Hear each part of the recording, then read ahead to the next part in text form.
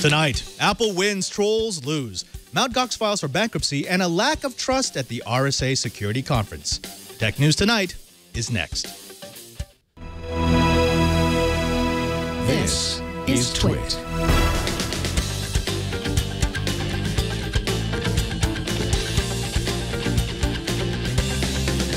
This is Tech News Tonight, episode 34 for Friday, February 28th, 2014.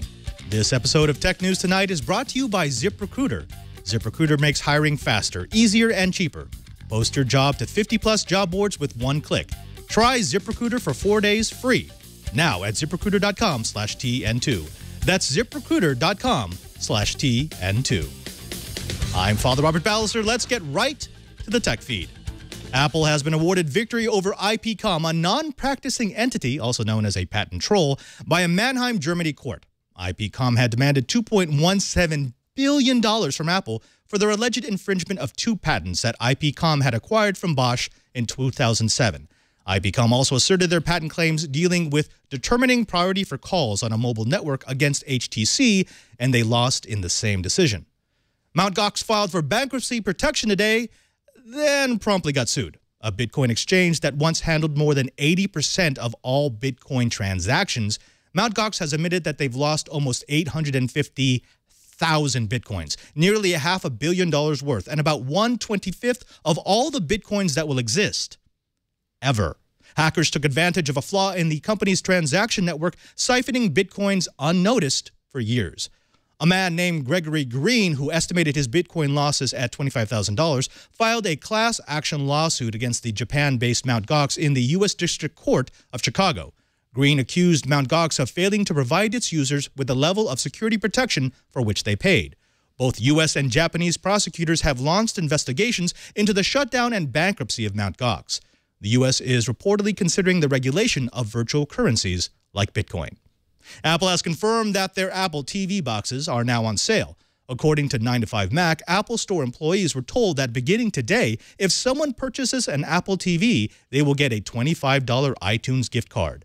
This promotion apparently will end on March 5th. Recently, there have been unconfirmed reports of new hardware coming for the Apple TV, including everything from an integrated Airport Express, an app, a built-in tuner, and a revamped interface. For years, Apple TV has lagged behind their more popular products like the iPhone, iPad, and Mac computers. Yet last year, the little black box earned the company $1 billion, moving CEO Tim Cook to tell shareholders, quote, "It's a little more difficult to call it a hobby these days."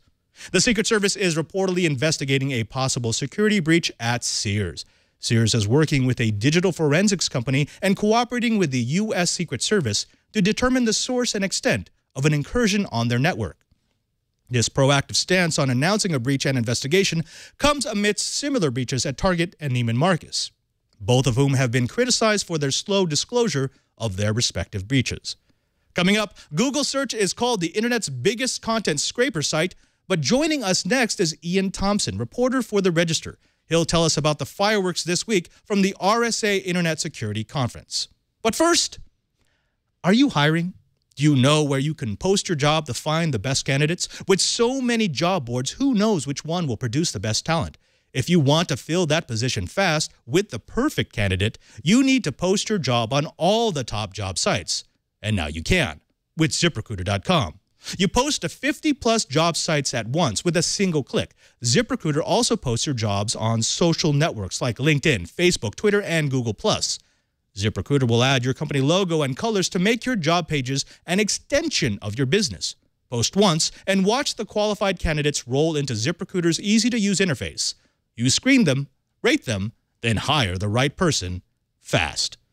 Try ZipRecruiter and find out why they've been used by over 100,000 businesses. Right now, our listeners can try ZipRecruiter for a free 4-day trial by going to ZipRecruiter.com/TN2. That's ZipRecruiter.com/TN2. And we thank ZipRecruiter for their support of Tech News Tonight. Let's get to it. Ian Thompson, a reporter with The Register. Ian, you are at the RSA Security Conference in San Francisco. It's a cryptography and information security-related conference, and one of the hot topics has been the weaponization of networks, specifically the rise of the advanced persistent threat and the rush by companies to defend against an onslaught of data theft from their networks. How have vendors and presenters at the conference handled either side of that conflict? Well, it's always been, threats have always been out there for the network. But what we're seeing now is really very new types of threats using old techniques, but in large bundles, and some really interesting new ones that are getting into networks and causing security managers a huge amount of headaches. And basically, everyone is trying point solutions, but nobody has quite worked out how you can get the level of security and detection of any kind of vulnerability, and also how to deal with it afterwards. Right. Speaking of dealing with it afterwards, is there a lot of talk at the conference of how you deal with breaches, either from the vendors or the presenters? What do you do once you realize that your network has had an intrusion? Well, I mean, there's two facets to that. From the technology side, there's quite a few companies sort of offering after the event forensics services, so you can see where they've been and what they've taken. But there's also the social side. As you mentioned earlier with Sears, they're getting their disclosure in early. And that's something which is hurting a lot of companies, and that if they have a breach and they're refusing to admit that they've got a problem, then that makes the impact of that so much worse on their business. Yeah. Well, let's talk about the elephant in the room.